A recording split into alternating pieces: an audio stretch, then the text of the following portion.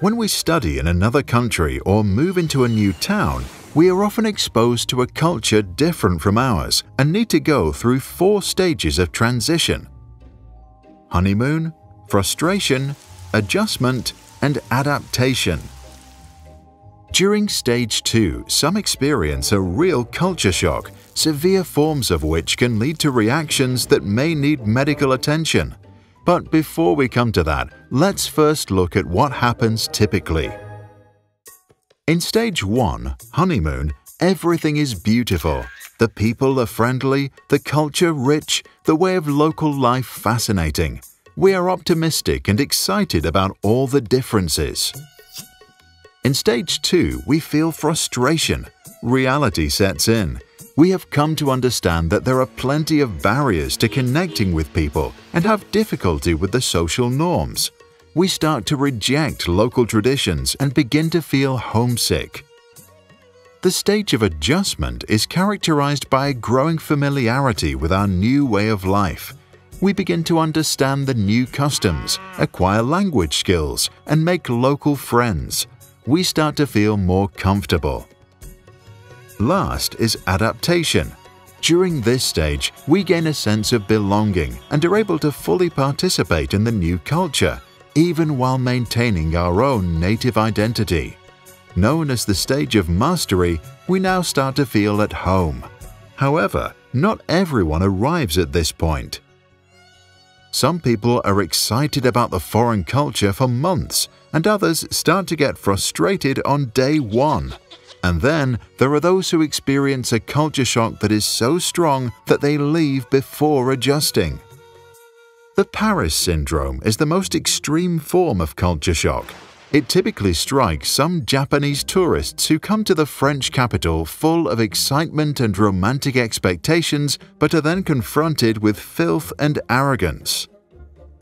The 20 or so travelers that are reported to be hit each year experience a wide range of psychiatric and psychosomatic symptoms, including anxiety, hallucinations, and vomiting. And so they leave deeply distressed before they adjust.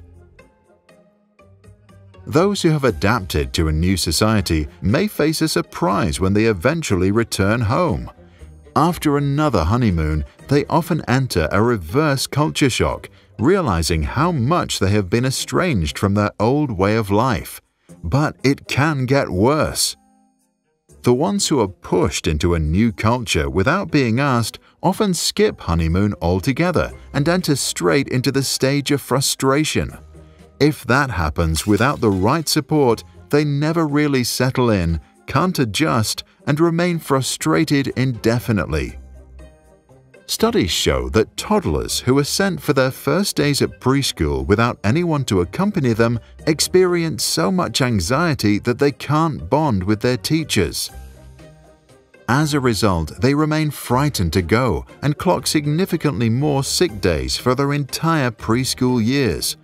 This is why good schools often demand that parents stay with their children until they can fully settle in.